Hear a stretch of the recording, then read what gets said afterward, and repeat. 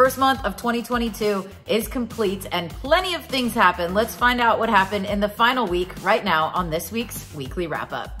So we found out last week Adele had to cancel her Vegas residency. I know, big bummer. Claiming delays due to COVID and delivery issues. We found out this week that it might be a little bit more like some drama with the set designer and some pool, and it's just not all going right. Regardless of what caused the delay, Keith Urban has stepped up and will be taking over some of the dates that Adele was set to perform. Madonna was being interviewed and said that she would love to go on tour with Britney Spears. Yes, sounds fun. And, because why just leave it at that? It's Madonna. Reenact their famous kiss from the MTV VMAs. But there's been no comment from Britney as to her never even actually discussing the idea with her. Hey, maybe it'll happen. And we found out that Ed Sheeran, adorable little Eddie, has not carried a cell phone since 2015. That's right, he's kicking it old school. He says he checks his emails every few days, 10 emails at a time, and gets back to people when necessary.